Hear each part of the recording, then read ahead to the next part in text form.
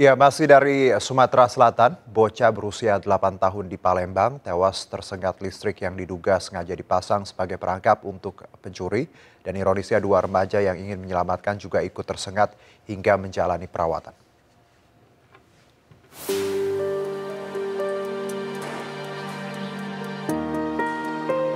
Jenazah Rahmat Dwi Wijayanto berusia 8 tahun langsung divisum di ruang forensik Bayangkara Palembang.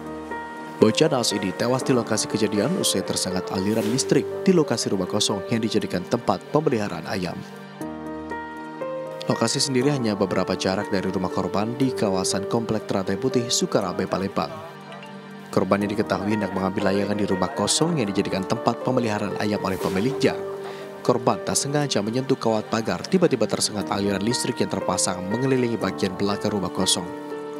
Ironisnya, dua remaja yang ingin menyelamatkan korban juga ikut tersengat listrik hingga menjalani perawatan.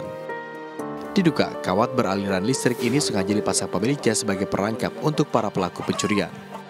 Jadi pertolongan pertama langsung memutuskan aliran listrik di sini, langsung membawa 3 korban ke rumah sakit, tetapi kan masih 1 korban yang tidak bisa diselamatkan. Setelah proses visum, jenazah Rahmat Dwi Wijayanto langsung dibawa keluarga ke rumah duka untuk dimakamkan. Sementara kasus kematian bocah tersengat listrik ini masih tengah diselidiki pihak kepolisian Mapolres Sukarame, Palembang. Dari Palembang, Sumatera Selatan, Firdaus Anjus melaporkan.